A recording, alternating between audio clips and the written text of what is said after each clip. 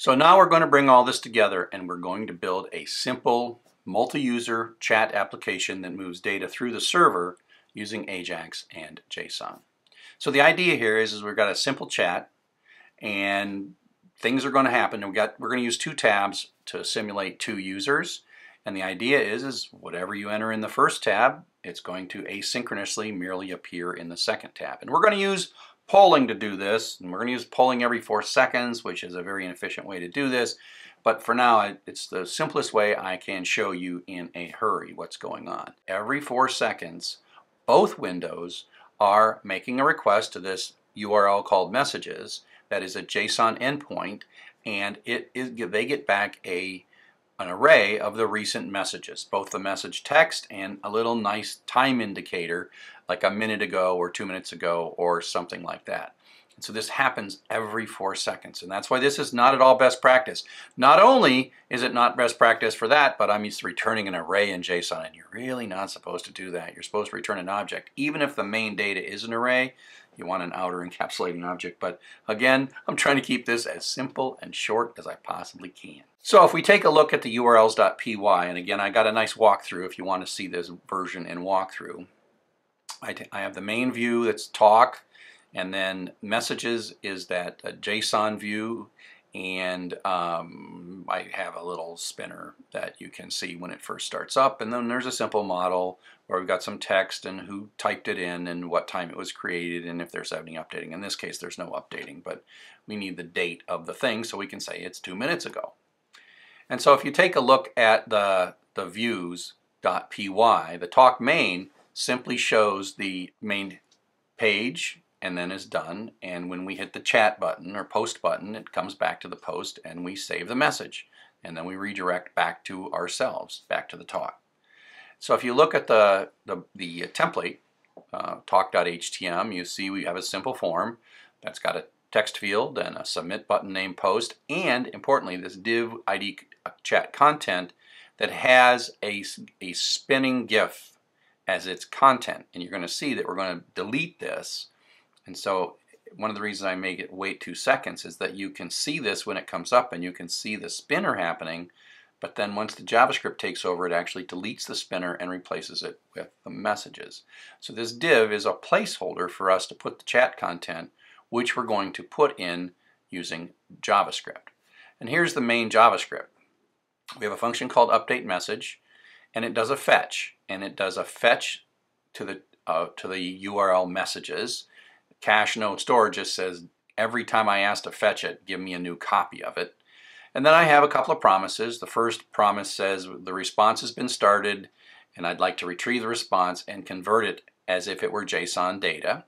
And then the second promise takes as its parameters the converted JSON data, meaning the rows with a Z is an object, which in this case it's an array.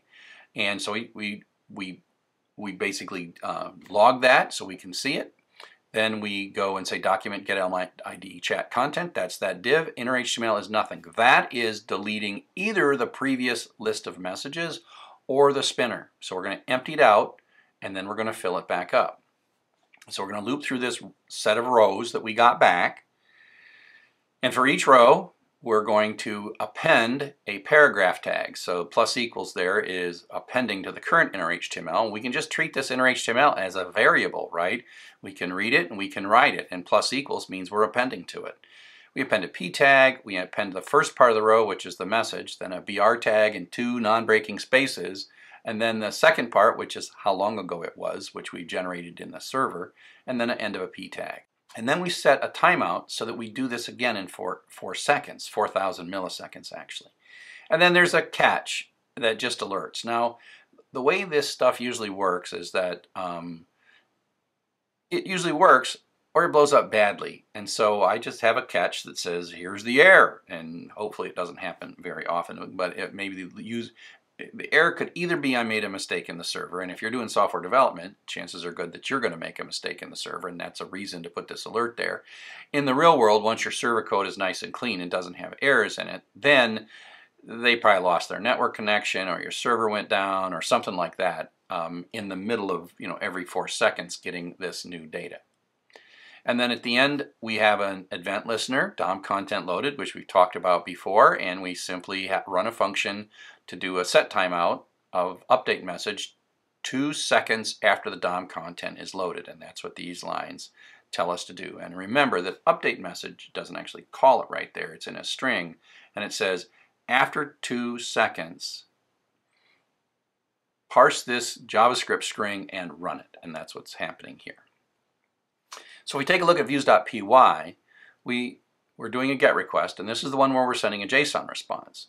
We're going to retrieve the messages, the most recent 10 messages ordered into sending order by created at, and then we're going to process it. Now, it's pretty common not to just send the objects back. We want to do a little processing. And so we're sending back the message text and then this natural time, which is a Django library that makes up this 13 minutes ago, 14 minutes ago. We go through the array that is the list of objects that we got from Django's model.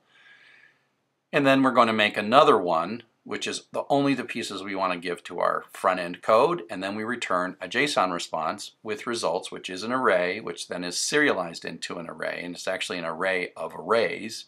And that is serialized then into an array of arrays and sent back to it. And then we go back to the code here.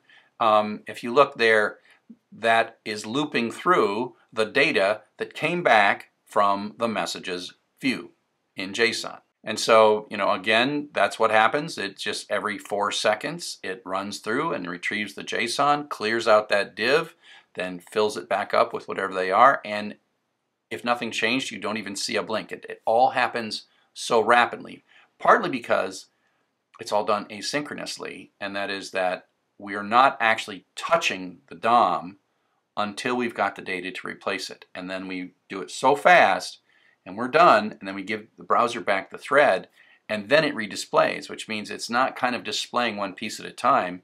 You are modifying the DOM, and it doesn't update the window until you return from the function. So in summary, JSON is very powerful. These are pretty short lectures, actually. It is very well supported and performs extremely well in many languages. I mean, it's over 20 years old now, and every language has to be really good at JSON. Back in the early days, you'd have to go find a JSON library.